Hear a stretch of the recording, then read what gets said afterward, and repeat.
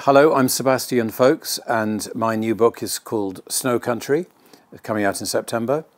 But rather than talk about my own book, I'm going to talk about two or three I've pulled off the shelf behind me, very briefly. First, starting with the stories of John Cheever, which I've been reading recently. These are stories set in America after the Second World War, mostly in the 50s, and they're about people in the suburbs largely. I mean, they vary a bit. Some are set in Italy.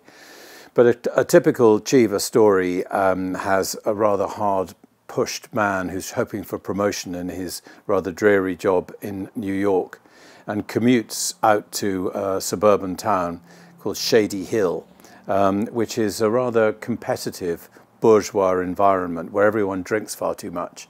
Huge amounts of old fashions and martinis and Manhattans get consumed by Cheever characters, and quite often bad things happen. Men misbehave, women misbehave, and on the train between Grand Central Station or Penn Station and the suburbs, all sorts of mysterious things get played out. Secrets get hidden or exposed, and sometimes there's violence, often there's despair. But they're also funny. They're superbly well written, and I think the difficulty with short stories is that either they turn out to be like an anecdote with a little kick in the tail, which is like a Saki story, which is okay, but it's a bit annoying, or else they're just a slice of life. They're like a sausage, and you've just taken 2 inches out of the sausage, and they're a bit sort of, so what? You could have taken another 2 inches. You know, what's the point? And I think the best stories have a development and a turn, but at the same time they don't feel like an anecdote. And I think that's where Cheever's stories are so brilliant. They have a point to them and an end to them, and you know there is a development to them, but they're not pat or over neat.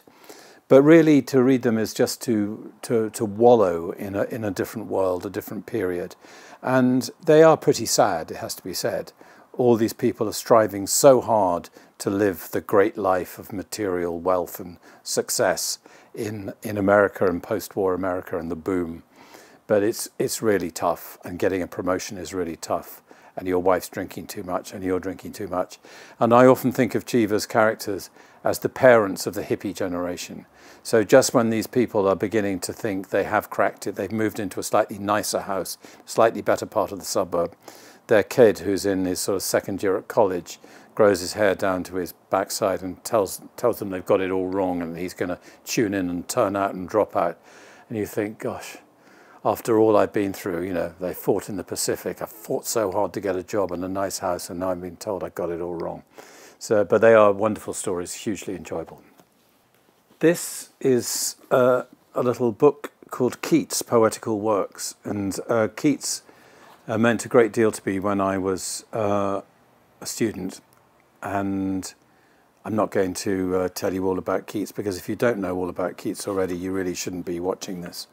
Here's a photograph of his grave in Rome, where I made a pilgrimage when I was 17 and took this photograph in the Protestant cemetery in Rome. And rather than tell you everything that you already know about this London poet who died so young, I'll just read you a sonnet of his which came to light after he had died. When I have fears that I may cease to be, before my pen has gleaned my teeming brain, before high-piled books in charactery hold like rich garners the full-ripened grain. When I behold upon the night-starred face huge cloudy symbols of a high romance, and think that I may never live to trace their shadows with the magic hand of chance, and when I feel, fair creature of an hour, that I shall never look upon thee more, never have relish in the fairy power of unreflecting love, then on the shore of the wide world I stand alone, and think, till love and fame to nothingness do sink. And the third book I've pulled off the shelf is this. It's called The Black Prince by Iris Murdoch. And Iris Murdoch was a very popular novelist when I was younger, in my 20s, I suppose, or she started publishing in the 50s, I think. And Iris Murdoch was a don at Oxford, a professor of philosophy. Actually, I'm not sure she was a professor, but anyway, she was a teacher of philosophy. And a lot of rather high-flown criticism about her books talks about sort of Platonic this and Kant that and so on. I don't really see that in her books at all.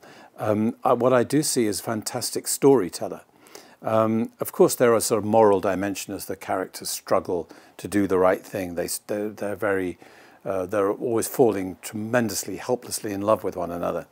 But what is so gripping about her is the narrative momentum.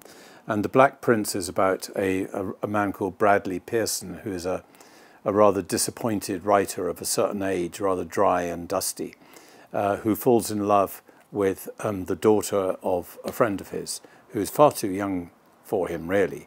And I can't remember how young. I might be shocked if I found out, actually. But anyway, it's all about this overpowering passion.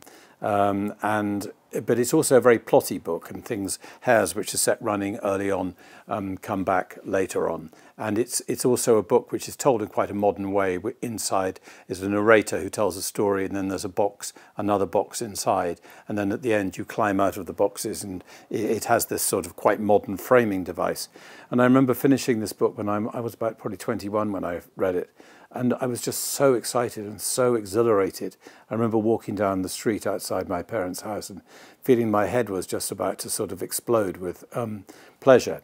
It's interesting, I think, looking at the flap of the book, the publisher, Chatto and Windus, writes, "The Black Prince is a story about being in love. It is also a study of an artist's inspiration, a love song to Shakespeare, and many other things. It is certainly a very exciting tale," obviously struggling to put into words what on earth they think it is about. And Iris Murdoch was a wonderful woman. I mean, quite bonkers, really. I met her once. And her letters are really excruciatingly terrible. And she was completely unedited by her publisher, and her sentences are all over the shop. But boy, could she write a story that had you hanging on. It's like a sort of Jeffrey Archer story for grown-ups. Fantastic book. I wonder if it survived. I don't know. Read it and find out. The Black Prince.